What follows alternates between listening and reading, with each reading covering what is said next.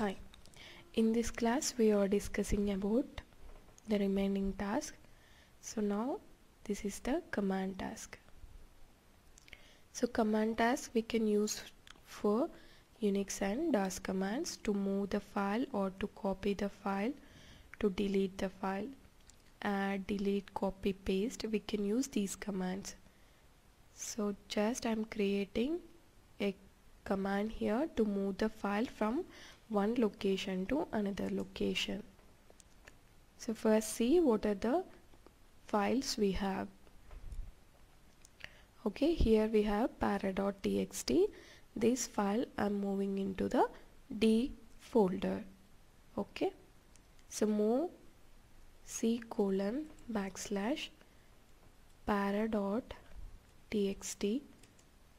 into c:\D folder. Click on OK, save and run. Workflow, start workflow. So three tasks are running. Okay, successfully completed. Just check whether the file is available or not here. So para.txt not available here. Okay, there is no para.txt in C location. Just go to D. Here we have para.txt. So like this we can move and we can copy, add and delete the files from one location to another location. We can use DOS and Unix commands using command task. The next task is, so this one completed, decision. Next task is assignment. Assignment we are using to create the variable values.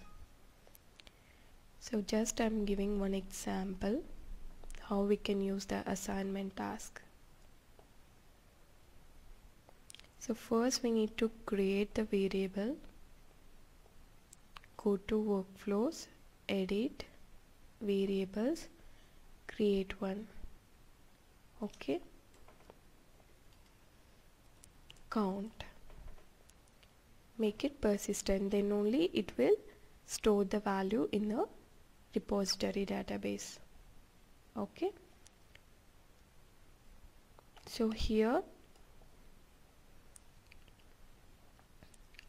first I'm using this assignment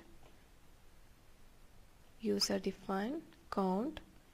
So every time I'm incrementing the count plus 1. Okay,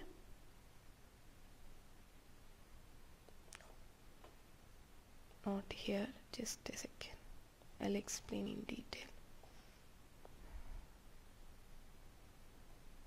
So first we need to increment the assignment value here. Here user defined, every time I'm incrementing plus 1. Okay, for every execution. So here I'm creating condition. The first session status equal to succeeded.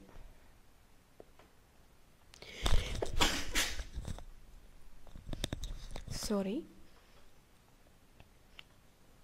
Okay, so when this session is successfully completed, then only this assignment task will run.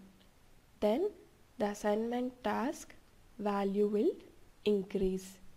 Okay, for first execution the assignment value 1, for second execution the assignment value 2. Like this it will increment the assignment value.